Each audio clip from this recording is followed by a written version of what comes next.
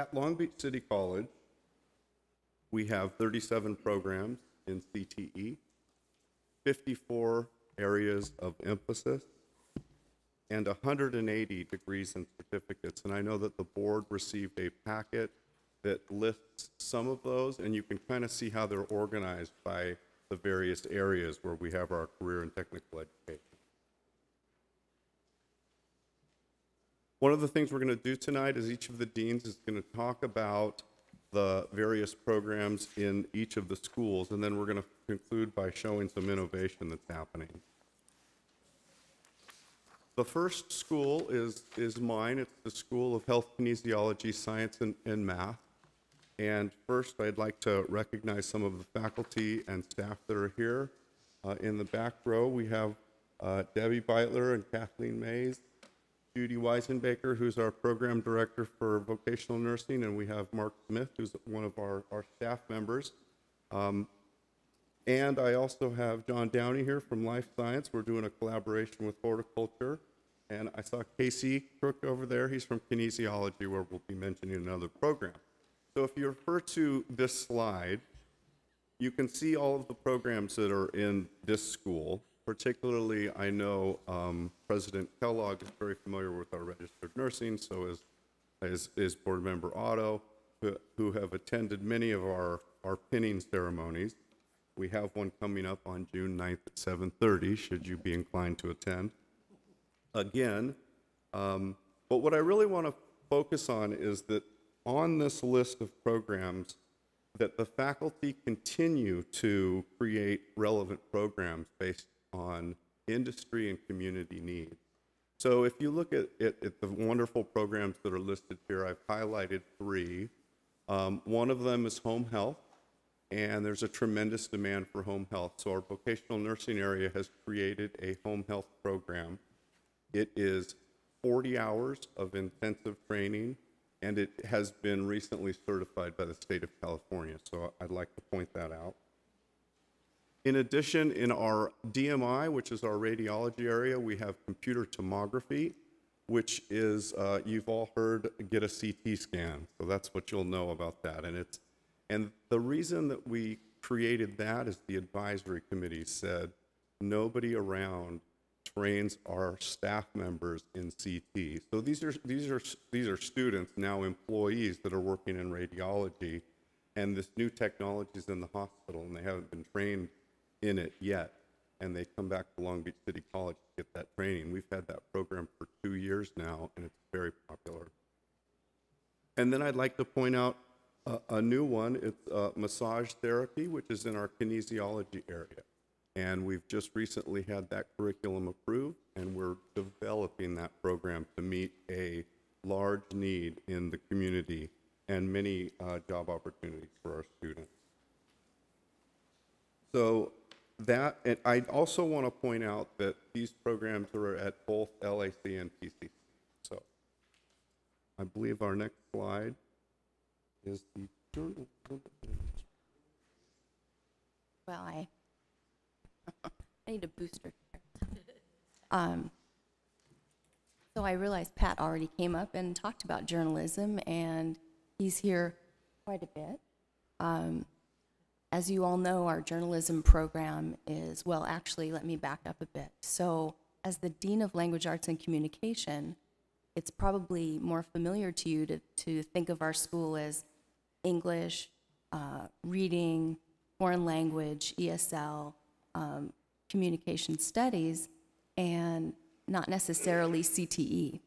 And journalism is one of those interesting programs that happens to be housed in the English department, but it has a dual role. So it functions academic and CTE. So students have the opportunity to pursue a transfer degree or move into the workplace. And so as you can see on the slide above, there are several certificates and areas of emphasis that our students can select, which are really moving in a more cutting edge direction at this point. As you know, if we look back 10, 15 years ago, paper newspapers, we still have our Viking, of course, but it's also digital. Years ago, we just had paper. actual newspaper. And so everything is moving in a more multimedia direction. And of course, our Viking is certainly up to speed with that, with Twitter, Instagram, Facebook, our digital newspaper. All of these opportunities are here for students to learn these skills and move on into the workplace.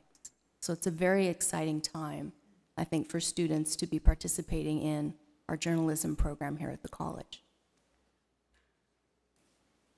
And I am actually filling in for my colleague, Dina Humble, who is the Dean of the School of Social Sciences and the Arts. So I had to kind of bring myself up to speed with this very interesting school that is a combination of visual and media arts and business.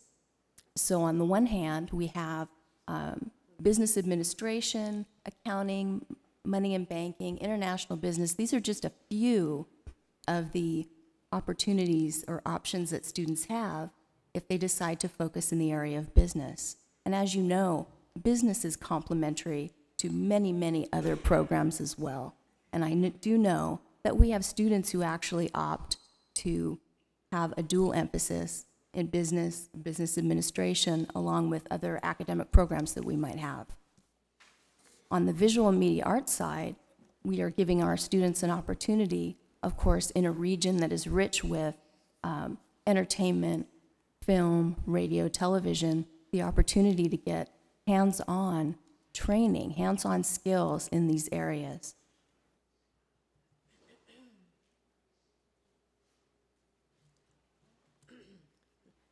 Good evening, everyone. And I just wanted to point out that being the dean of the Career and Technical Education School, oftentimes the thought might be that all career and technical education falls under one school. So as you can see tonight, career and technical education actually is applied across the college, and these are very, very important programs that not only transfer on to universities, but they also end in very successful job opportunities that provide very good family supporting wages. So as you can see here in the School of Career and Technical Education, there are a number of very interesting and innovative programs, and we're going to get into that part of the presentation next.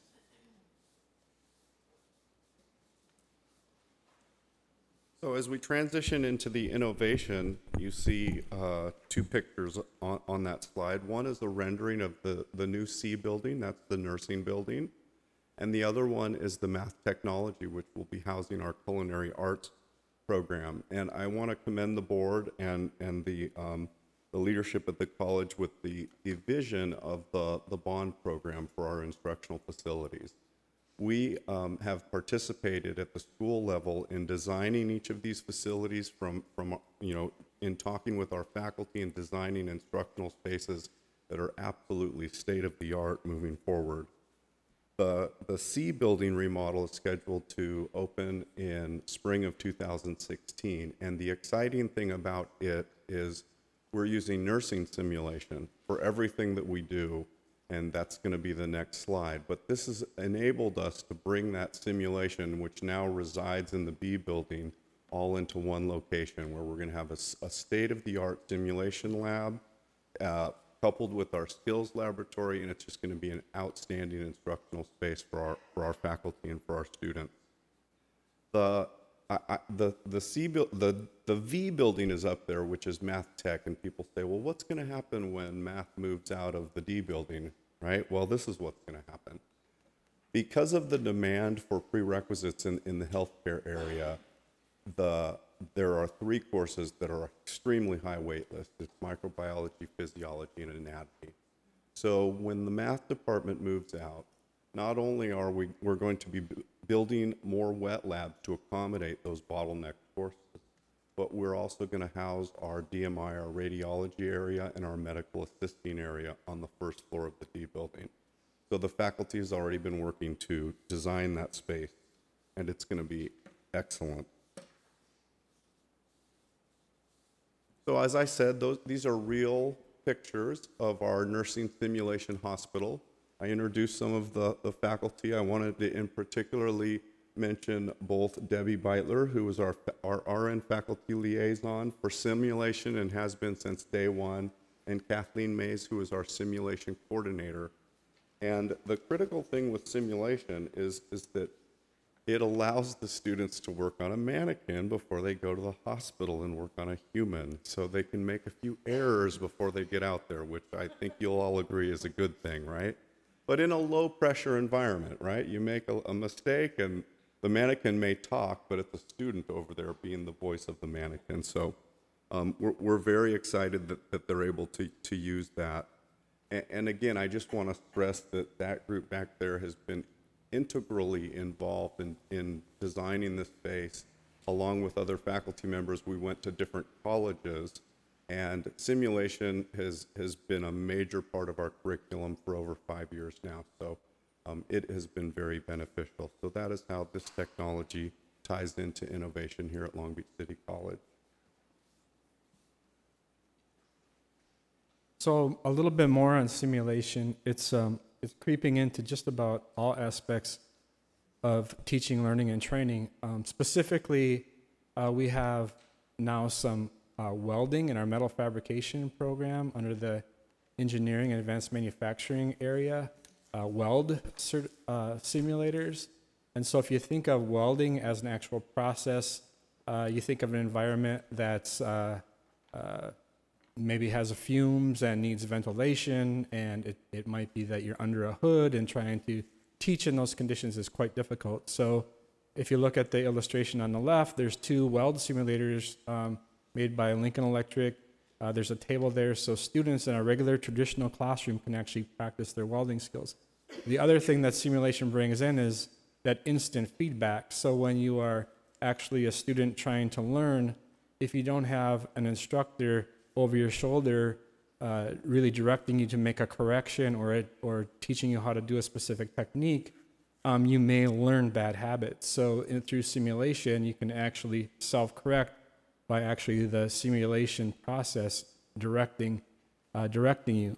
Some other examples of simulation would include robotic simulation. So we have now robots in the manufacturing area that before you actually get on the robot, you can do simulation on the computers. You can completely plug in a teach pendant and simulate on that computer, and then you can actually go directly to the robot. So if you think about a robot not having any real senses like a human being, a person can direct the robot to do something very horrible in a few seconds.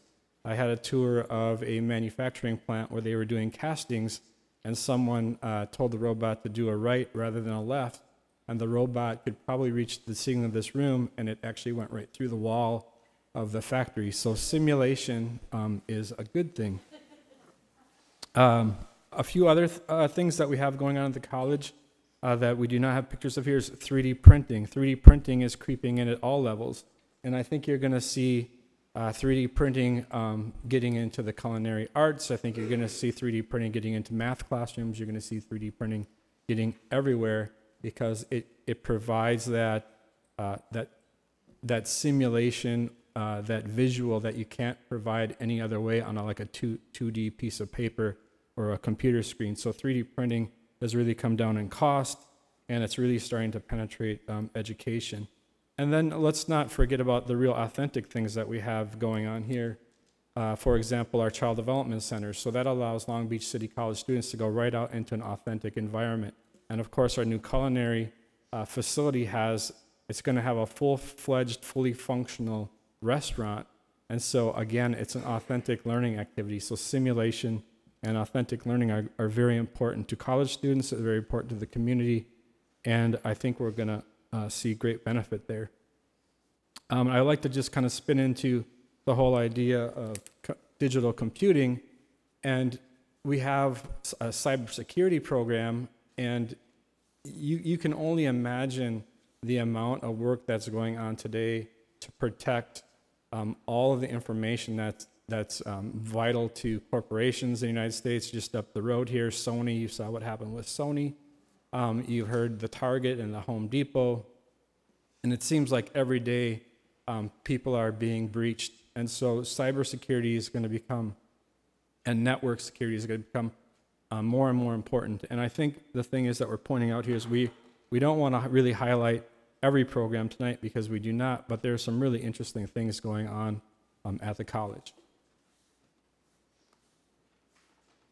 And so we're back to the arts, digital, visual, and social media. Honestly, when I took a look at the journalism program and had the good fortune to work with the School of Social Science and the Arts, what I saw were lots of connections. And so when we look at these CTE programs that we have spread out in all of our schools, what we can see is that our students have opportunities to make many, many connections. We're in a region that is rich with entertainment opportunities. We have a radio and TV program. Students have an opportunity to not only participate in simulation, but actually in hands-on. I had the good fortune of being invited to sit in and be an interviewee in one of Pat McKean's classes during one of our summer journalism classes. And so I was the guinea pig, and I sat on a stool in the front of the classroom, and students fired away their questions. And I tried to be as, forthright and candid as possible. And of course, Pat had told me that, well, Jennifer, we're not going to print it, so it's okay, So I was a little bit more at ease. But the point is that students had an opportunity to get that real practice in a simulated environment. So then they would turn in their stories, and Pat would review them, and they'd get some feedback. To me, that's ideal. That's what education is about. It's that opportunity to practice something that eventually is going to lead to a career. That's just one opportunity with journalism. With radio and television, students can practice producing commercials, doing voiceovers for commercials. We all know commercials aren't going away, so that's certainly a great area that students can go into. Digital media actually brings together all of the things that you see on the screen. From film to computer to social media, there's a lot of crossover and a lot of collaboration. And I think that, for me, that was the point that I wanted to convey with CTE. It's not over here, and academic is over here. It's like this, and students have an opportunity to get a career, start in the workplace right away, but also return if they want to and continue their education. I think that's the most valuable thing that we have at the community college, are these options for students.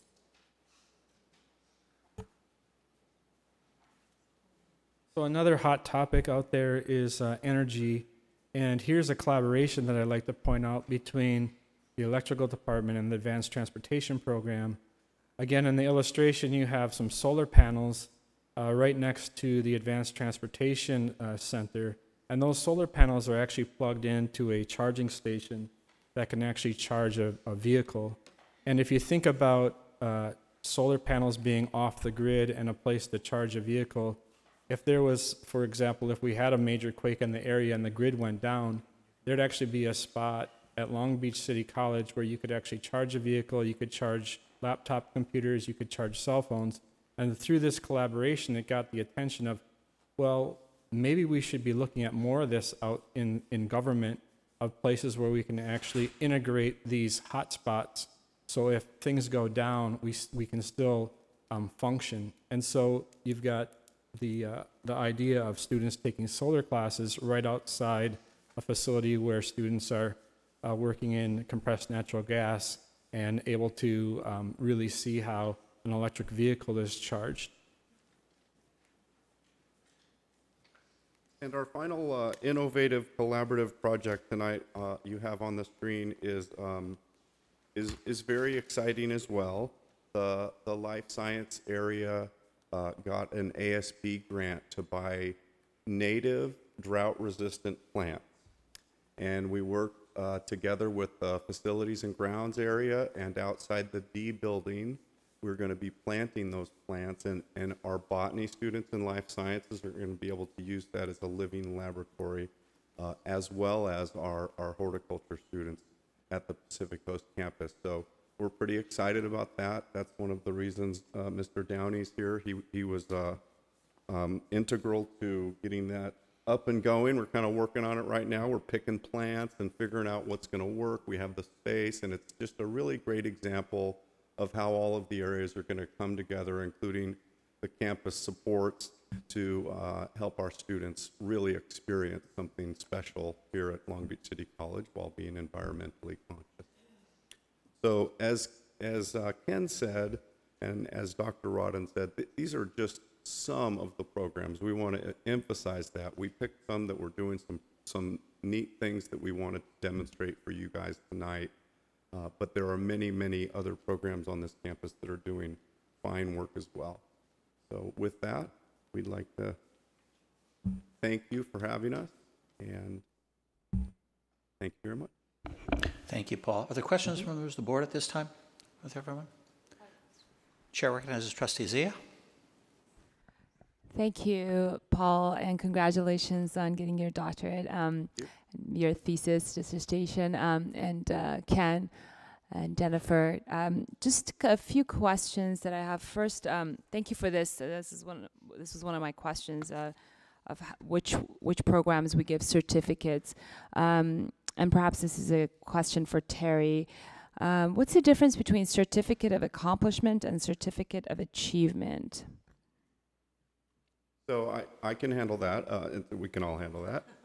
A certificate of accomplishment is a certificate that's under 18 units, and a certificate of achievement is over 18 units. And the significance is that certificates of accomplishment obviously are lesser and they're more local, so that's why they're called accomplishments. Certificates of achievement have been vetted and approved by the Chancellor's Office. Okay, great. Other questions that I wanted to ask you. So what are the success rates of our students in these CTE programs?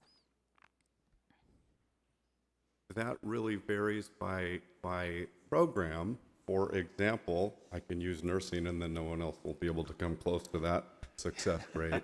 It's about a 90% success rate, and most recently on the NCLEX, which is their final exam, we usually register about a 95%. And not their final exam, it's their exam to become certified as a registered nurse. So that's an example of the very high end as far as success rates, but each of the programs that you have there would have their own, individual rates. I don't know that I know an average. Okay, besides nursing, how are we doing overall with our success rates? How many students do we have in the CTE programs? And then are we measuring that they're getting jobs, market studies, or matching with industry, those kind of data? If you could help me out, I'd appreciate it. Sure. Well, with specific success rates, I'm sure we could come back with some data. We weren't prepared to talk about that tonight. However, you did ask about employer surveys, which the programs do employer surveys, and they do get out to the employers and ask not only what are the opportunities in your area, but how are Long Beach City College students doing at your place of business? So that's an ongoing evaluation that does occur. What's the percentage of our students getting jobs, and what are the pay rates that they're getting, our students? Did you have a specific area in mind? Well, if you could give me a range, or no, I don't have a specific area. If I can interrupt, Paul, Okay. let me go back to a previous question. The Student Success Scorecard has our overall completion rates for career technical educational programs, and it's 45%, 45.1 actually. The salaries, the Chancellor's Office does its best to capture salaries for earnings for all of the career technical fields, and that's on the Salary Surfer, which is also it's on the Chancellor's Office website. So if an individual trustee wants to target a specific program or any one of these programs that we have data for, you can look that up. The Chancellor's Office does not have data yet for all of the programs. That's something that the state is working on, and at this point has no means to track individuals into the workplace. So other than specific faculty working with specific employers, we don't have any way to track students into employment. The data is also difficult to disaggregate because a cohort of individuals that enroll in a program basically have to select that they're going to participate in the program, but some of them may be coming back just to get a few courses to sharpen their skills, and there's not that differentiation, so we have to somewhat do some interpretation. Other people may come to the college, self-select 3 classes because their employer is asking them to take this, this, and this. So if you take 3 CAD classes at Long Beach City College, we'll give you a job. We don't really have a way to authenticate that on a report. That's somewhat the difficulty of career and technical education. But I think one thing that is recognized is that there is value in career and technical education.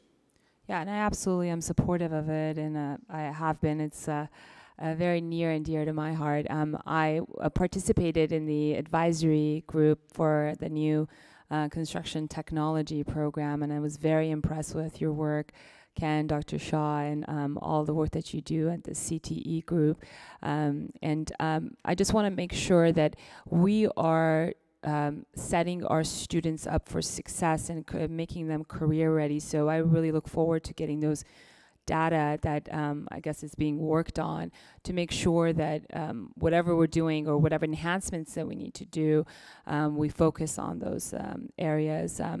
And I think that's pretty much all I had. I'm sure my other questions will come back to me, but that's all I have for now. Thank you for your great work. Other members of the board at this time?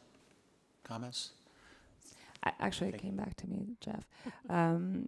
I witnessed one of our students, 2 of our students at the Board of Governors breakfast that Trustee Baxter hosted. I was going to report on this at my board member comments, but since I may lose you guys, it was fantastic.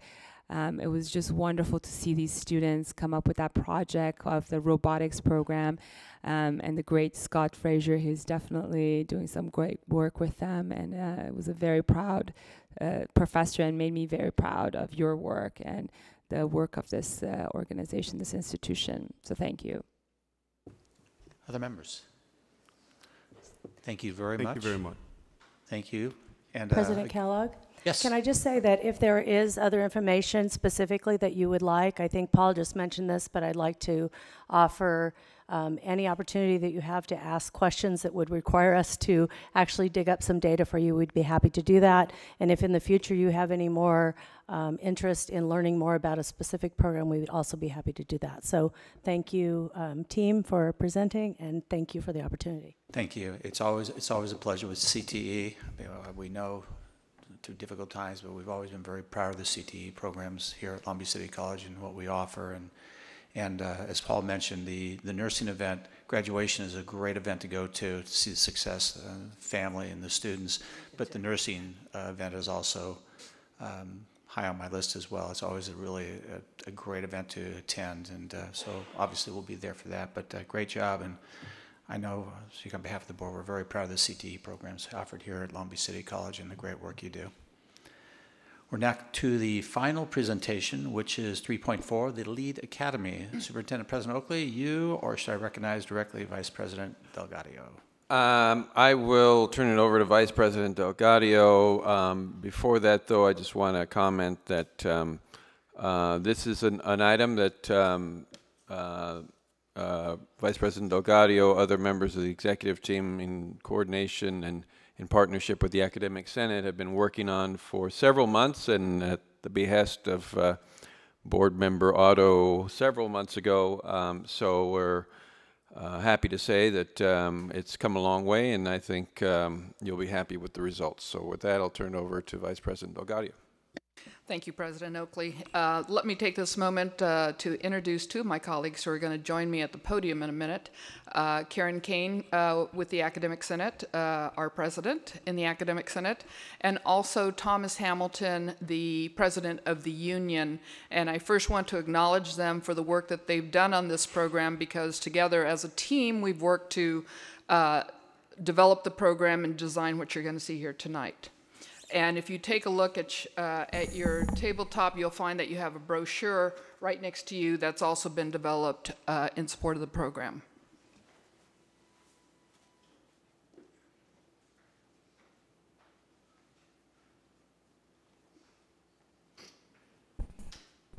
So we kind of have a theme going here today, communication and collaboration, and this certainly has been that effort together that we've had as we've gathered input and come together not only as a cohort of 3 representing the administration, faculty, and classified, but then also putting together a steering committee that has helped us to put the design of the program together. So we've solicited a lot of input that actually began last June. It's taken 10 months to get it to where we are today, but it was important particularly for accreditation purposes because they do require that you conduct surveys and so forth. So we've done surveys, we've done focus groups, and then of course our steering committee has helped move this project along. So let's just give you a quick perspective on the program, then I'm going to have my colleagues chime in here with what their participation and experience has been with the program. First of all, let me say that we're getting very positive reception from our campus community. We're hearing comments such as, I've been waiting for this all my career here. Thank you so much for putting this together. And in our last session, we've done 3 information sessions, so forth personally, and we have one more. But in our last session, there were about 45 people in there interested in listening to what the program was about. And when we asked the question, how many of you plan to apply, all 45 raised their hands. So we were